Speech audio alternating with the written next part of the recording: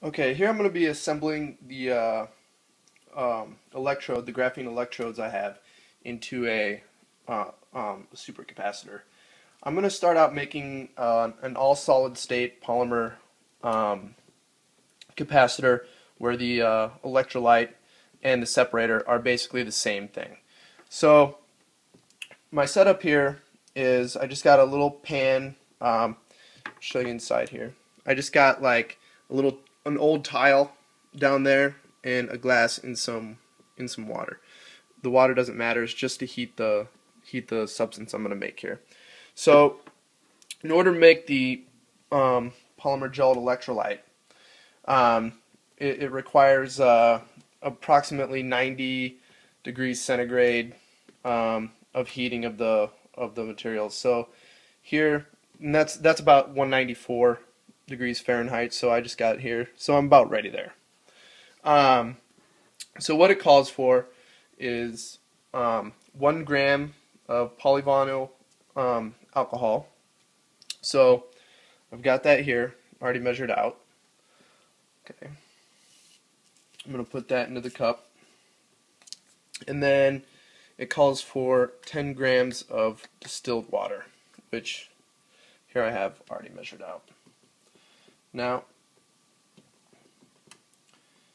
it just says to heat that under constantly stirring until the mixture becomes clear.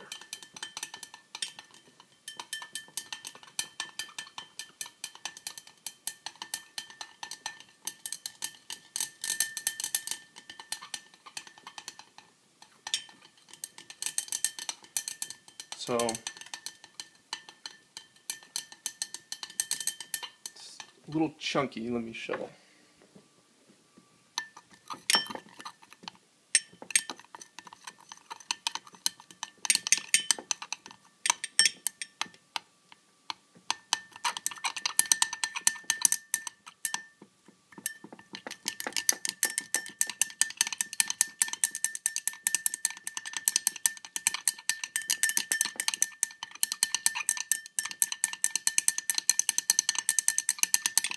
So basically is what I'm trying to do is get rid of all the chunks. Just make it as one gelled mixture.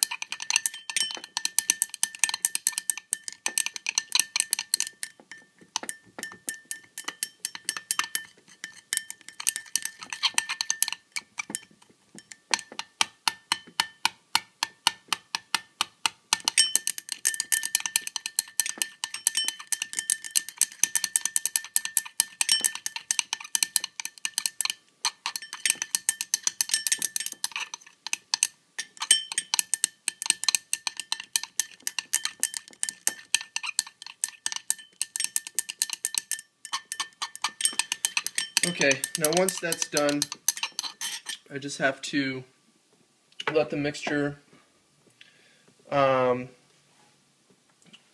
back to room temperature, and I'll check back with you then.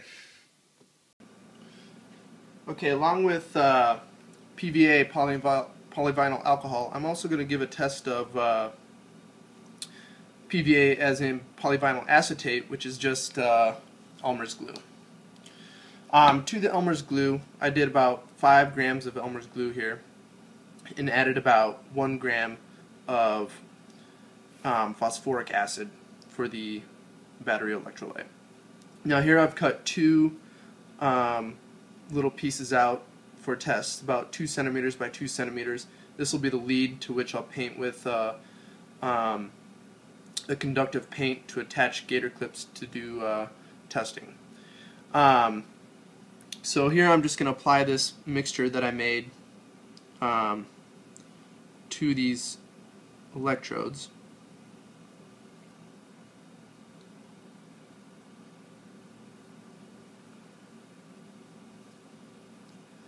I don't want to apply it too thick.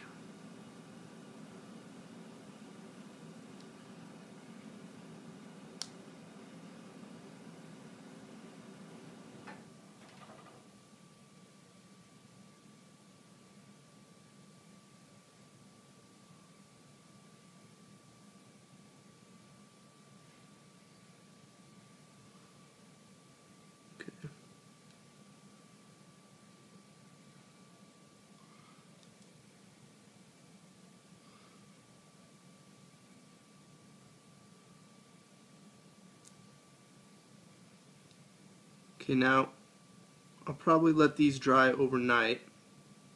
Well, I'll probably let them sit here for a couple of hours, just like that, so that the electrodes get wetted thoroughly by the electrolyte. So I'll probably let them sit just like this for around a couple hours, and then after that time I'll flip them over, sandwich them, and let them dry thoroughly overnight, and then in the morning I'll test to see what kind of capacitances we get, and then I'll compare it to the polyvinyl alcohol as well. So, alright, thanks.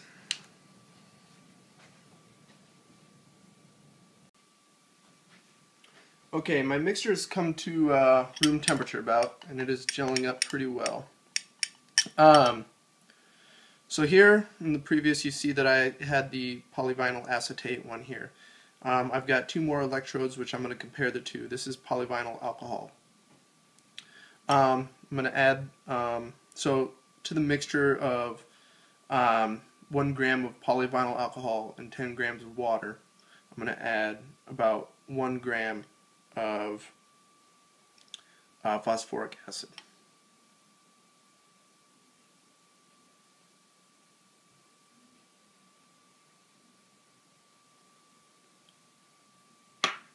Okay.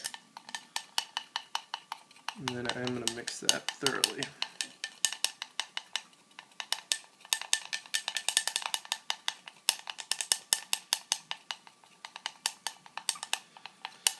Okay. It's still a little chunky, but it's getting better. The phosphoric acid is making it more of a gel, so that's good.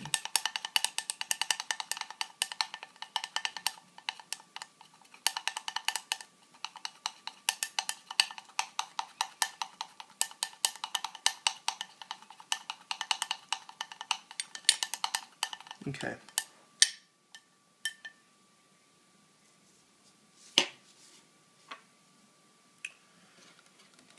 Okay, now I'm going to paint these electrodes.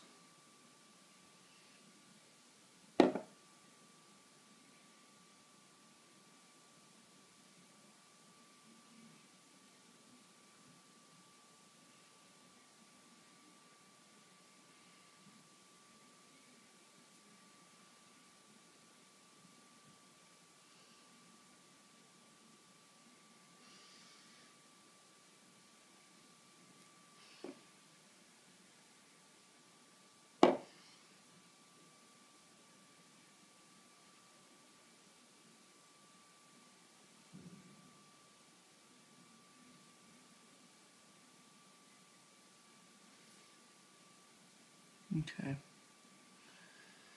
So that's about fully covered. So same thing, I'll probably let this dry for I don't know, 3 to 5 hours, I'm guessing. I don't even know if I need to let it dry that long, but we'll see. Basically it's just to make sure that the gel fully soaks into the electrode and fully wets the graphene.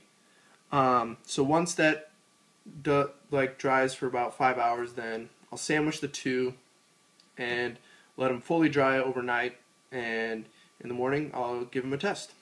Okay, thanks.